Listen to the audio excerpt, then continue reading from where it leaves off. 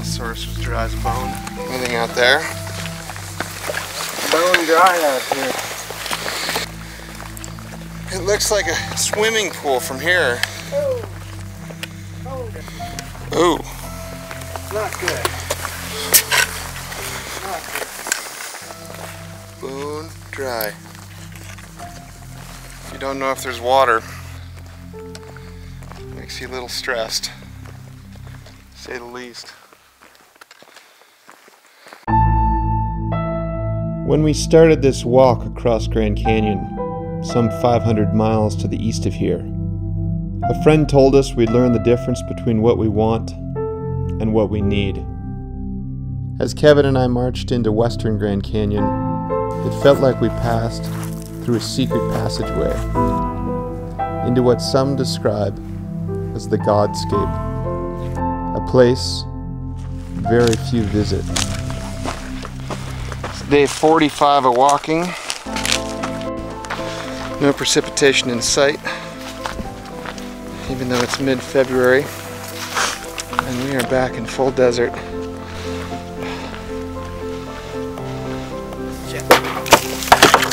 Did you step on that?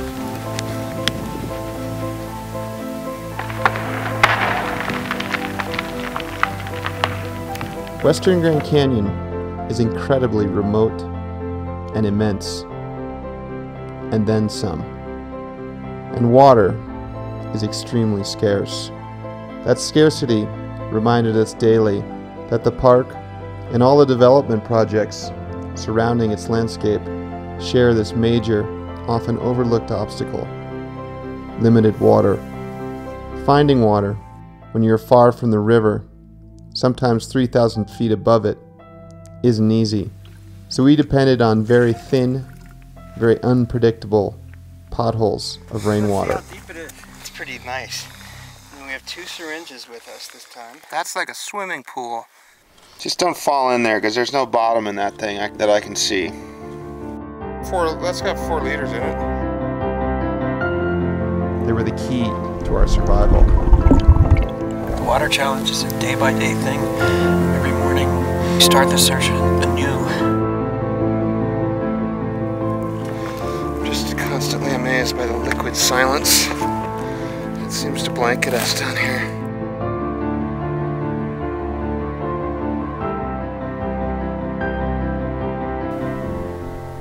Is there any water? No!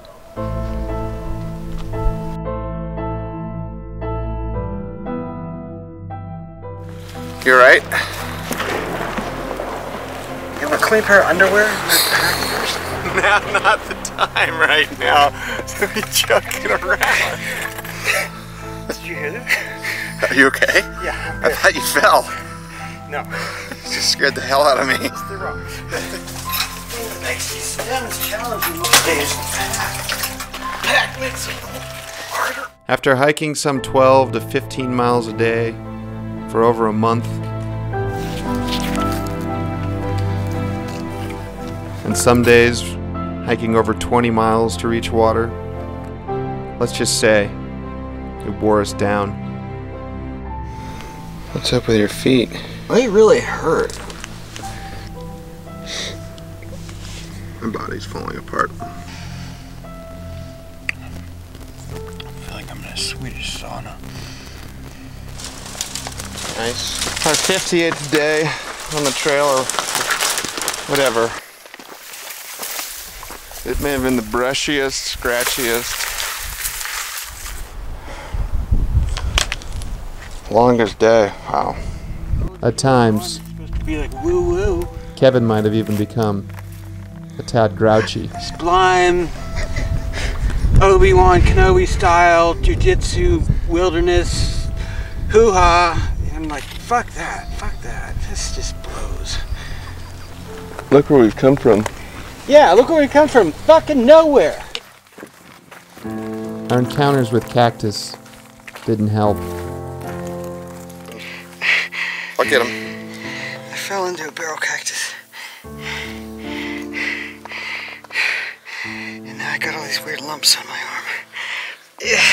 Good. Okay, let's put the camera away.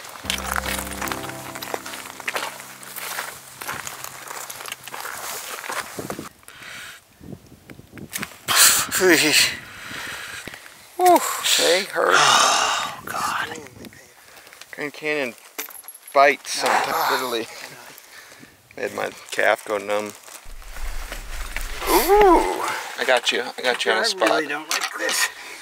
Physical challenges aside, Careful. we discovered a solitude and stillness that we've experienced nowhere else. As we approached the end of the park and our walk, we discovered and heard a different Grand Canyon.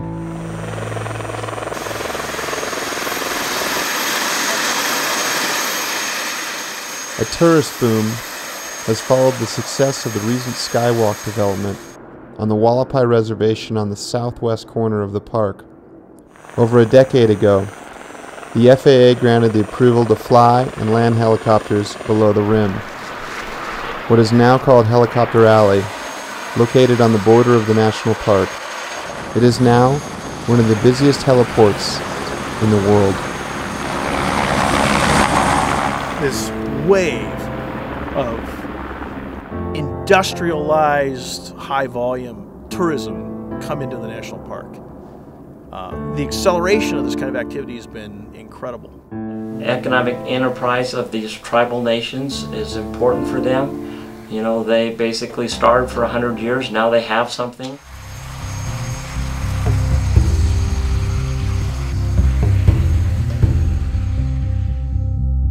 The helicopters are a mess, you know.